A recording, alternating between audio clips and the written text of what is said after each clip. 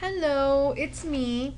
I am doing a Snagit for Delana, explaining the code V89. This is going to be so quick, you're not going to believe it.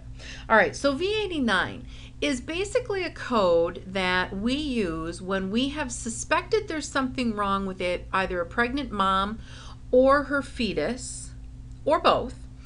And when we go in and do all of the testing, we find that there's nothing there, that they don't have the condition we thought they had.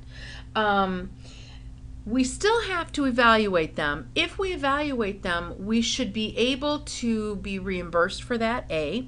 And B, we need to be able to definitely have it in our statistical data and capture it that way, and that's the most important, right? Because that's why we do this coding.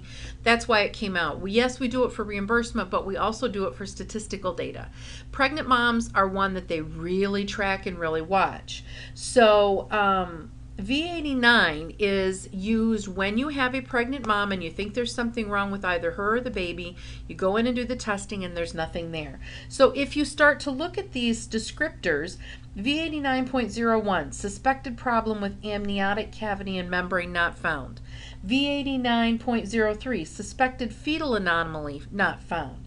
V89.05, suspected cervical shortening not found. So it starts to make a little bit of sense. So if you have a situation where the doctor says suspect whatnot, now typically we code suspected if we haven't done the testing, right? We code it as if it's there. So if it says a patient has suspected brain tumor, but we don't rule that out, or probable brain tumor, we code it as if it's there, correct?